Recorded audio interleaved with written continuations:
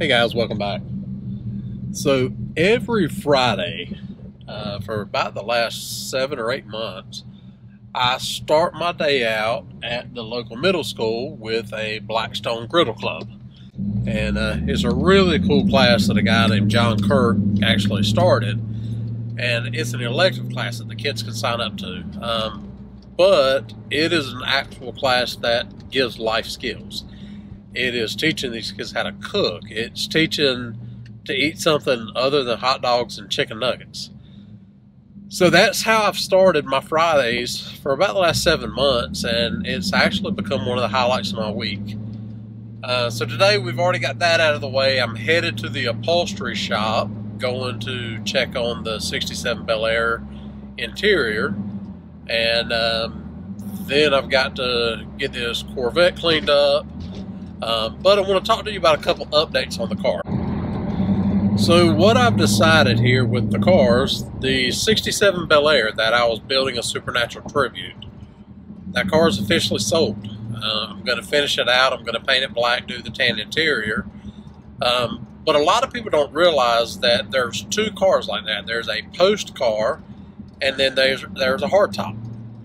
And basically the main difference is the big post in between the windows, to where the hardtop, when you roll the windows down, there is no post.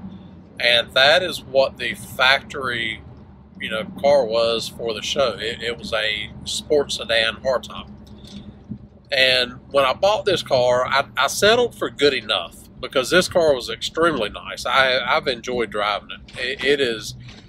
God, I've had probably 400 cars, and this is in the top 5. I mean, it's a great car. You enjoy it. When you drive like this Corvette, you're tensed. You want to go fast. You want to push the car. But when you get in that 67, you just sit back, you relax, and you enjoy the drive. But I found a 67 hardtop that I've made a deal on. And what I'm doing is I'm going to finish this Bel Air out. We're going to pick the other one up, and I'm going to go all out with it. I'm not going to hold anything back on this one. I'm going to dump way too much money in it, but it is going to be a car that I enjoy. And from a long-term investment, the hardtops are worth more money.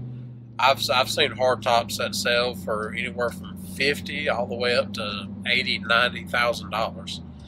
So from a financial standpoint, that's the smartest thing to do.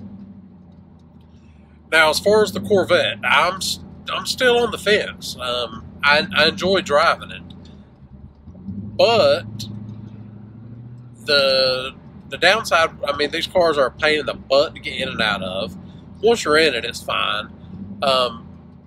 But I'm realizing in my older age that I enjoy the old stuff better. I drive the Corvette. I enjoy it. I love it. But then I get into 67, and it's a different experience. And it is crazy, because you're going from a car that's pretty much got everything to a car that doesn't even have air conditioning. You've got to pull your window vents, and you got to pull the fresh air vents in the floor. You've got AM only. There's no FM radio in that car, and I really don't care. It's just an experience to get in it and drive and enjoy it. So I've got the Corvette listed for $10,800. And kind of my thought process is, it may bring that. I mean, these cars are going up, and this one's extremely nice. So it may bring it. But if it doesn't, I'm not going to be upset. I'll continue to drive it. I'll enjoy the car. And I'll just have an extra toy in the garage. But I do believe my heart is set on the 67 Impala.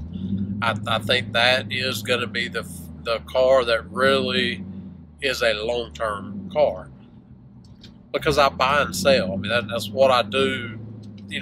I own a small car lot. I buy and sell for fun, but the only vehicle I've ever had that is never for sale is my Jeep.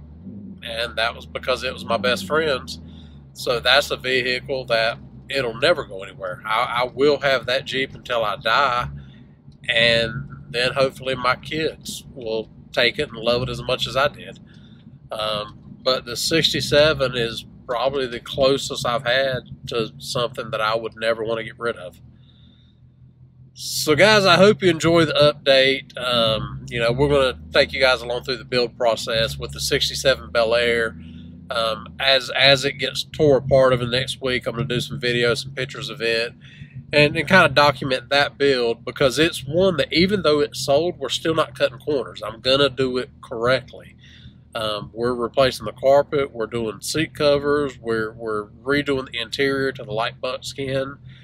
I'm not a Brian Maupin, I'm not a Rick Blevins. I'm not able to build a screen accurate show car to their level, but I've got enough experience with cars that I'm going to build a damn nice car, and when the new owner gets it, he's going to love it. Alright guys, so if you like the video, give me a thumbs up, and if you don't mind, subscribe, turn the notifications on, that way you'll get all the updates. And we will see you guys later. Thanks for watching.